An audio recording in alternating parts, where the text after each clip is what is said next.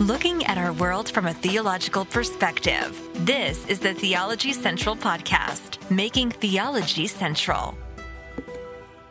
Good morning, everyone. It is Thursday, November the 17th, 2022. It is currently 9:44 a.m. Central Time, and I'm coming to you live from the Theology Central studio, located right here in Abilene, Texas.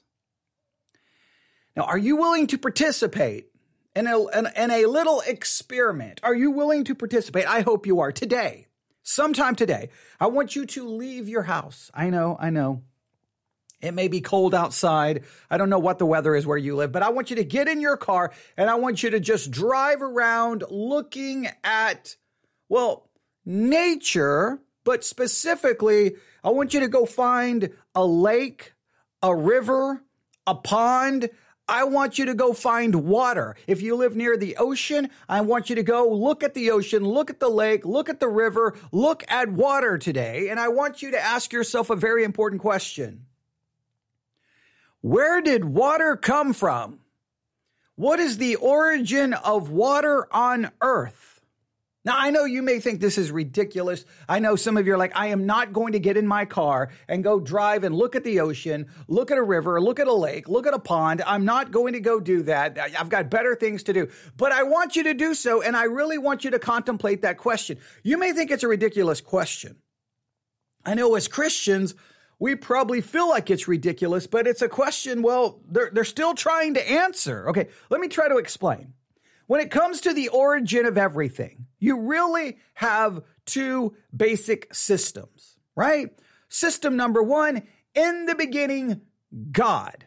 Now, yes, I understand many who may say God is the origin of everything. He created everything. They may have different concepts of God. They may have a false God from a Christian perspective. They may not have the God of Scripture, but either they're going to look to a God, some supernatural deity as the origin of everything, or they have to start trying to figure out how things originated here, how things got here. So they have to look at some kind of natural process that did something, time, chance. They start looking and looking and looking, trying to figure it out. Now, they will describe the origins of everything in the most scientific language they can. They may use a lot of big words. They may sound authoritative. They may sound smart. And they may look down and laugh at your idea that, no, God is the origin of everything. They may laugh at that.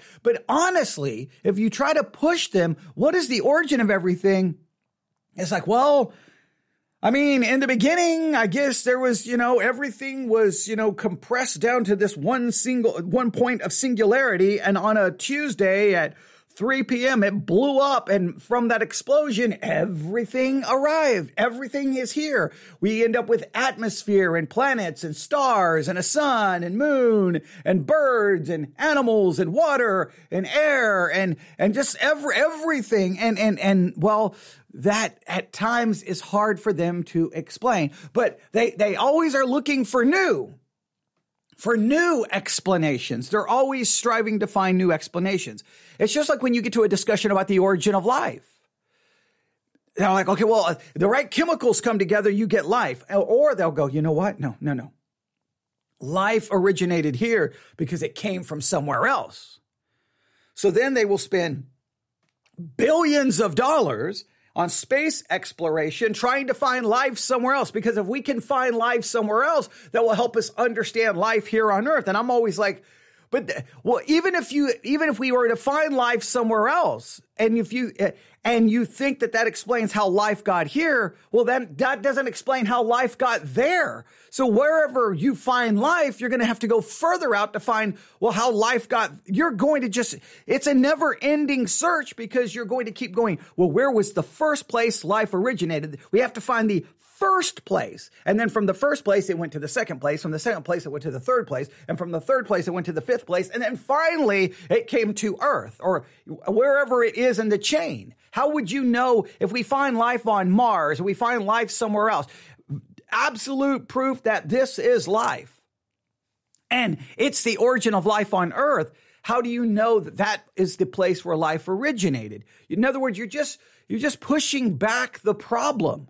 But yet they continue, and billions of dollars are spent on it. I know a lot of people get upset with my view on space exploration. I just feel like we spend billions and billions and trillions of dollars to go out there to figure out where life came from, when there's life on this planet dying of starvation, a lack of water, medical issues, but we'll spend trillions. We'll spend trillions to go look for life instead of spending those trillions on, I don't know, preserving and making life better here on Earth. I know my view on that is very negative, but I just think from a theological perspective, I don't need to go find the origin of life. I think life originated right here because of God. But if you remove God, you're left with lots of questions, right?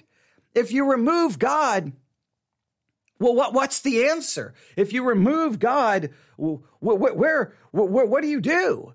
So I think you really have two.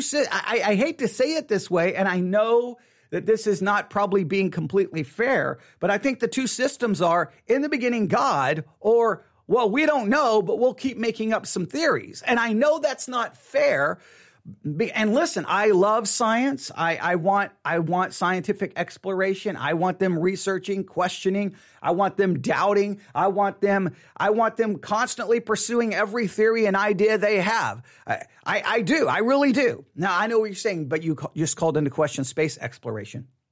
I call into question the amount of money spent on space exploration. If it can be done privately funded, not publicly funded, not through taxpayer money, then I'm more for it. But when it becomes taxpayers are spending, trillions of dollars of tax money is going to get us out into space so we can try to figure out where life came from. I just feel like that's crazy when there's life here on this planet that is suffering and dying. In many cases, some of those issues could be taken care of. But I support science. And listen, let's make this very clear. I support every scientific theory being taught, right? Even if a child is homeschooled, I think that they should know the theory of evolution better than their public school counterparts. They should know it. They should understand it. They should know the latest, newest scientific theory. They should understand it, be able to take it apart. I want them to know that. I want them to be able to walk into any university, and when they go to science class, they can participate in anything because they know the theory and they know the idea. I got no problem with that. My issue is the unwillingness to acknowledge that once you throw out God, what are you left with? What's the origin of things? Well, it's very complicated. And you see, it took 87 billion years and this process, and then this gas crashed into this, and then this and that. At times, it just sounds like instead of acknowledging what you don't know, you try to cover it up with a big theory that sounds so complicated, and then you come across as condescending, saying, well, the reason you don't get it is because you're not smart enough. That I'm not a fan of. Now, why am I bringing all of this up? Why am I starting this Thursday morning bringing all of this up? Well, late last night, I'm listening to podcasts. The BBC Minute. Now, the BBC Minute, they drop a new episode about every 15 minutes, maybe every 30 minutes. It's 1 minute long, and it comes from the BBC, and they give just a real quick, like, 59 seconds of kind of the latest headlines. They don't really go into depth. They don't really say much. It goes by quick. It goes by really quick. But it's a good way, just if something is breaking, if something is happening, you will at least be alerted to it for the BBC Minute podcast, all right? So I'm listening to an episode. I think they were talking about some controversy with the World Cup or soccer or football, whatever the correct name for it is. I think there was something going on there. I can't remember. There was just a couple of stories. I really wasn't paying attention. And then all of a sudden, I heard about a meteorite. I'm like, oh, a meteorite. What's going on? And then they were like, this meteorite demonstrates how water got to Earth. And I'm like, wait, they found a meteorite that proves how water got to Earth? I need to find this. So I got out of bed. I come running up here to the studio. I'm like, BBC Minute. I started looking for the podcast. Now, if you look for the podcast feed, it only gives you the latest episode. They don't give you the archive. They don't give you the library of previous episodes. So I downloaded the newest episode thinking, okay, this is it. I hit play and I'm like, Where's the story about the meteorite? I can't find why. What happened? They'd already updated the feed to the next episode because, again, it drops like every 15 minutes. And I'm like, I need the old one. Where is the old one? And I could not find it. I'm like, oh, okay, what's going on with the meteorite? I need to know the meteorite. So I started looking and looking and looking and looking. I'm like, okay, well, it doesn't appear that there's anything happened with a meteorite in the United States. And then I saw the name of a town in England. A town. So for anyone listening to us in the UK, you may be familiar with this town. I wasn't. It's this town. Winchcombe.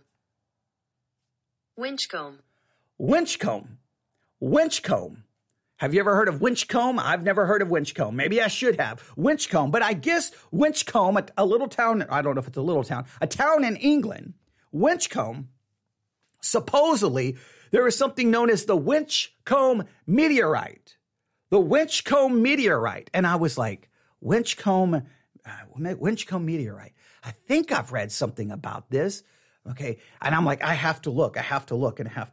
So I started doing some searching and I came across a story that was published 18 hours ago. I'm like, okay, I'm on to something. Meteorite. It mentions water. It mentions Winchcombe. And this comes from sciencenews.org. Sciencenews.org. The pristine Winchcombe meteorite suggests that Earth's water came from asteroids. There you have it. Why do I want you to look at water today? Because either you believe in the beginning God created the heavens and the earth, which included water, or you believe that Earth's water came from asteroids. Asteroids crashed and brought water so the water on Earth came from somewhere else. See, but then the question is, well, where did water, do you understand how this is maddening to me? This is maddening to me. I'm throwing pencils right now. This is maddening to me because it's the same issue with life. How did life get here on Earth? Well, it came from another planet. So we need to spend billions to go out there to find the life. Well, if we find the life, well, where did that life come from? We just keep asking the question, where is the original source? Well, now water. See, water didn't originate on Earth. Water was brought here from asteroids. Okay, well then where did the water come from? Wherever the asteroids brought it from. So I guess to all the answers, we have to go into space to find all the answers. We can't find the answers here, but I guess unless they're brought here. But here's the story, all right? Here's the story. And you can find this at sciencenews.org. The pristine Winchcombe meteorite suggests that Earth's water came from asteroids. Bits of the space rock were picked up within 12 hours after landing in an English driveway. So they landed in an English driveway. Then there's pictures of two individuals. They're outside. They're on the ground. They're laying on the ground. They're digging in a hole. And they've got these little bags. So obviously what it says underneath the photograph, researchers from the University of Glasgow in Scotland found pieces of the Winchcombe meteorite in a field. So I guess some of it was found in a field. Some of it was found in a driveway. I don't know. Here's what we know. Late in the evening of February 28th, 2021, a cold, dark space rock about the size of a soccer ball fell through the sky over northern England. The rock blazed in dazzling 8-second long streak of light, split into fragments, and sped towards the earth. The largest piece went splat in the driveway of Rob and Catherine Wilcock in the small historic town of Winchcombe. I apologize if there's some historical significance to Winchcombe.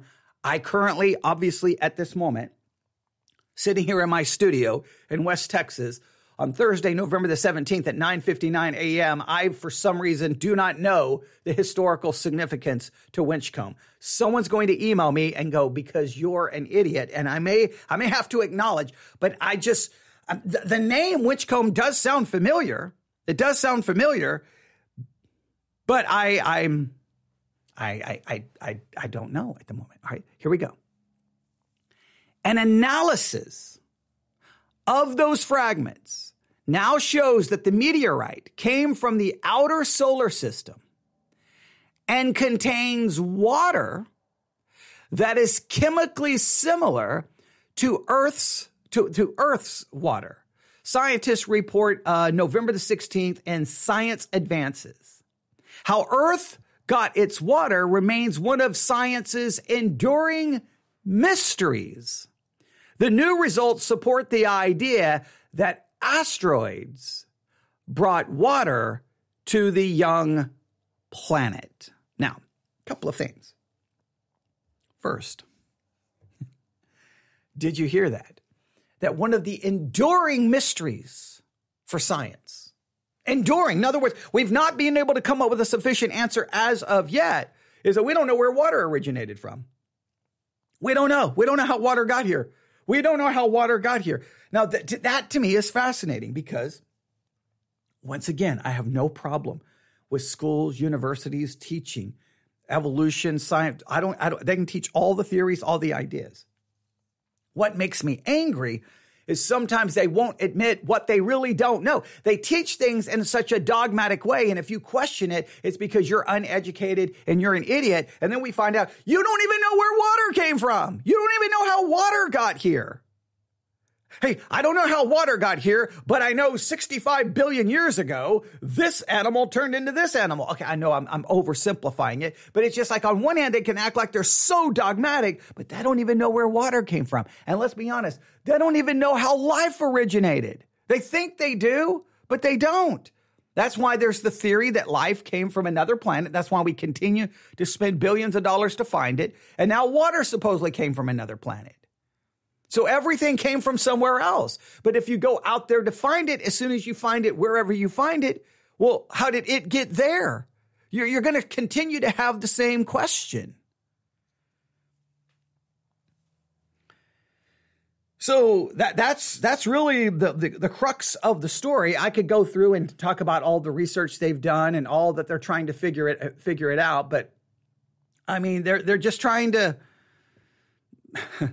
They're just trying to figure out where water came from. That's basically what they're trying to figure out. So let me read that part again. All right, here we go. An analysis of those fragments now shows that the meteorite came from the outer solar system and contains water that is chemically similar to Earth's. So because there's a chemical similarity, I don't know how similar it may be. We would have to dig into the research. But because of the similarity, they're like, that's it. Our water came from there. Because there's a similarity. Now, does similarity mean just because two things are similar, does it mean it has the same or our water is chemically similar to that water, so our water had to come from that water? Like, is that the right way to draw that conclusion? Scientists report November 16th in Science Advances. That's where the story, I guess, originated. Science Advances, and that was a report from November the 16th. And it's how Earth got its water remains one of science's enduring mysteries. The new result support the idea that asteroids brought water to the young planet. So today, you can, if you don't want to leave your house, just go to the kitchen. Just turn on your sink and just watch the water come out and go, where did that come from? Where did that water originate from? How did we get water here? How did it happen? How did it happen? Now, you've got two options, God or, well, asteroids brought it here. And you may go, well, see, I'll go with the asteroid theory. It makes more sense. It's scientific. Okay, wonderful. But where did the asteroids bring it from? And how did it get there?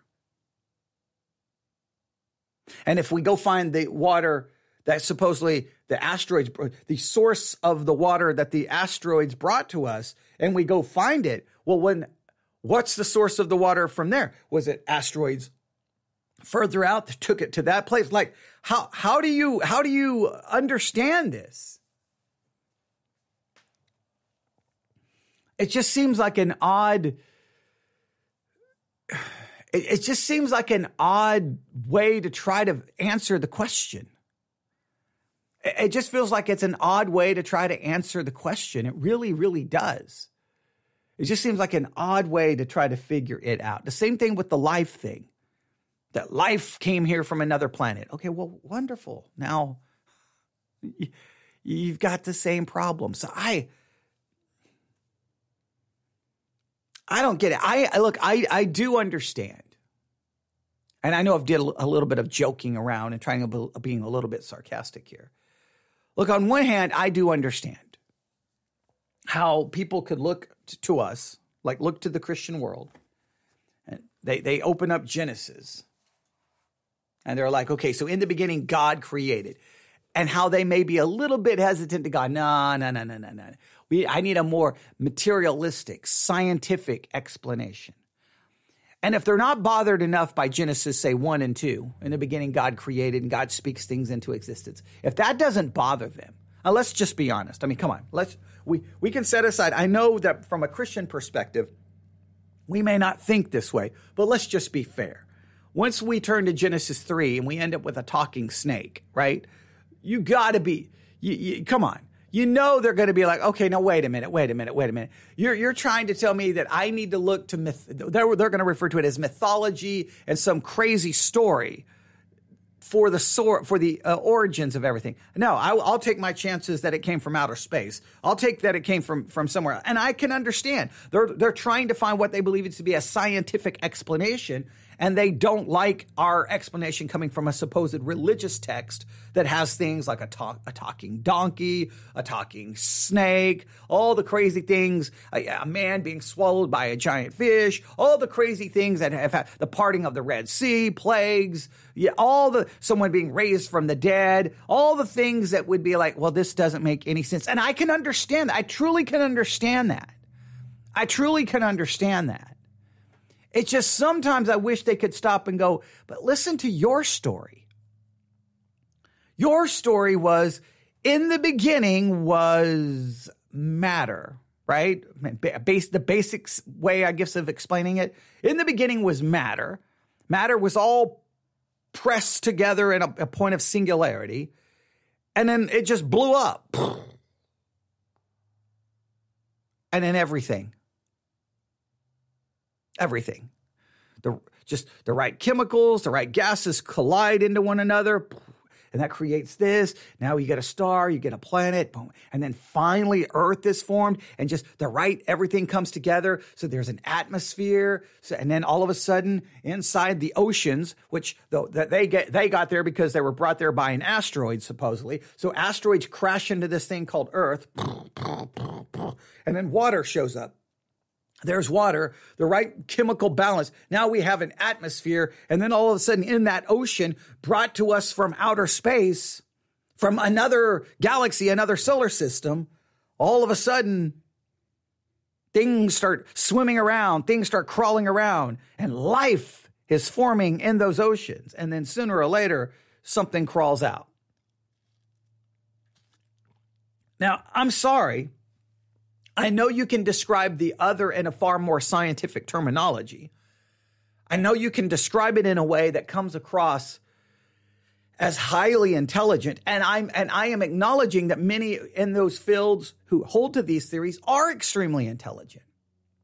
They are. They know far more about it than I do. And they can explain it in the most intelligent way. But if you just boil it all the way down, you don't know how water got here. You don't really know how life got here. And so your go-to get out of free jail card is, it's out there. It's out there. It's out there. So let's go out there. And when we find it out there, we'll know how it got here. We still won't know how it got out there, but at least we'll know how it got here. So we really won't have a good answer how it got there, but at least we'll know how it got here. That seems to be now the scientific way of doing things. And I just, on one hand, I want to believe, and I do believe this, or at least I do mean this, I should say. I want to believe that there are objections to in the beginning God created the heavens and the earth. I deep down want to believe that it is because of so-called scientific evidence. It is because they have seen and learned things that clearly call into question Genesis 1:1. I truly want to believe that it's intellectually sincere, that it's a real objection to it on the basis of fact, on the basis of evidence. I truly want to believe that's why they reject Genesis 1:1. I truly want to believe that deep down. But when you find out that they don't even really know where water came from, then there's a part of me that at least wanders in my mind. Like I have these questions in my mind. I'm just curious. I just have sometimes a feeling that their objection has less to do with evidence and proof and scientific knowledge and years of research. It has less to do with that and more to do with the fact that the minute we say, in the beginning, God created, then we are no longer in charge. We no longer are the authority. We no longer are the source of truth. We are no longer the source of meaning or purpose or morality. The minute we say, in the beginning, God, then God becomes the standard. We look to him for purpose. We look to him for meaning. We look to him for morality. And he, therefore, is the sovereign. And I think in many cases, we cling to these scientific ideas, not because that they have the evidence and they truly can explain it, but because it removes God. And if God is removed, then in a sense, we can become our own gods. We can be the God who determines I am the captain of my ship. I am the captain of my own fate. I am the captain of my soul. As long as I say in the beginning there was just matter that blew up, then I'm the pinnacle of it, of this entire evolutionary process. We are the top of it all. We are the conquerors. We are the kings. We are the deities. But if I, for just a second, go, maybe all of this so-called scientific evidence, maybe it's more there just because it's man's attempt to dethrone God and to throw God off the throne so that we can become gods. I think we have to at least consider that as a possibility, a probability. Because when you basically look at water and go, well, here's my great scientific theory. I can explain this in the most scientific terms, but if I just simplify it, that water, well, it got here because of an asteroid. Or asteroids, plural. And life probably arrived on similar asteroids or similar way. Now, we don't know how it got where it came from, but that's how it got here. And they would say that's the intellectual way. And in the beginning, God is the foolish, uneducated way. I will admit that the biblical way doesn't appear to be the most educated way or the way of great scientific discovery.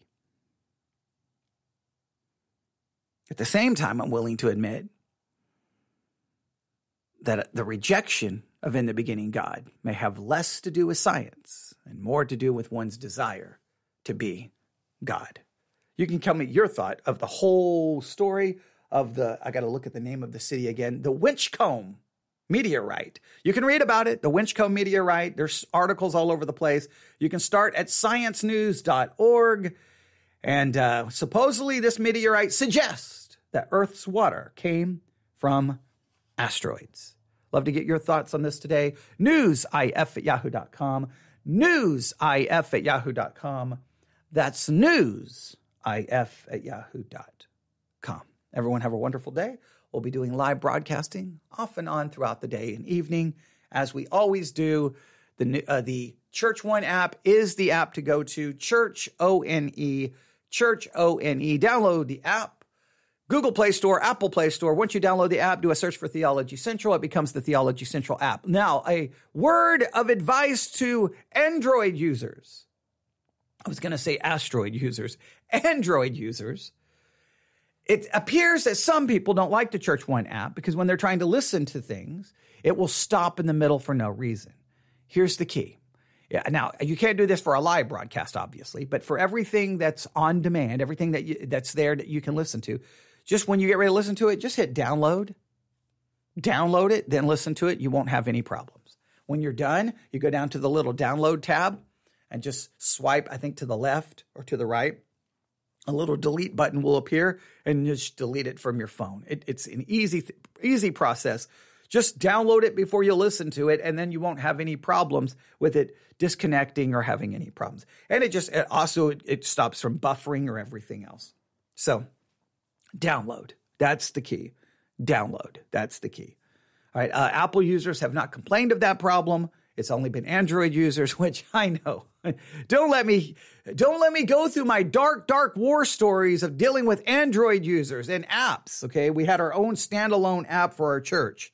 Our own standalone app. Oh, it was so wonderful. I miss having that app, okay? But the company went out of business, and the new company was, well, boy, they were going to charge us twice as much and not even do half of what we needed it to do.